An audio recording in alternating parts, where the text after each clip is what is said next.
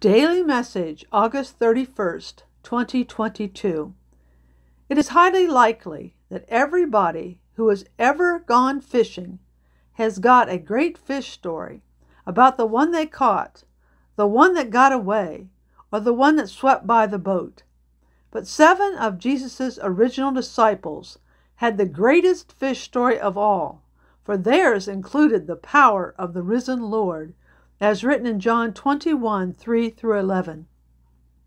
They went out and got in the boat, and that night they caught nothing.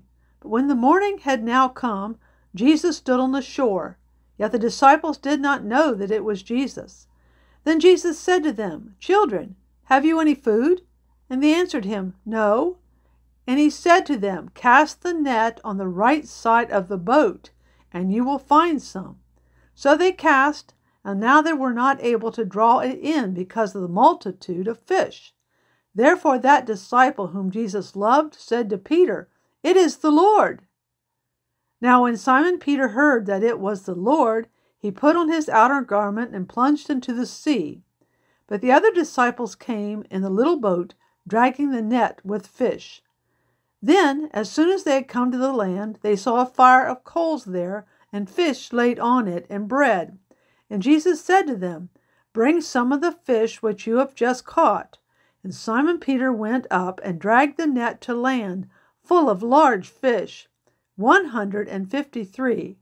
And although there were so many, the net was not broken. These same followers of Jesus Christ went on to become great fishers of people through the empowerment of the Holy Spirit.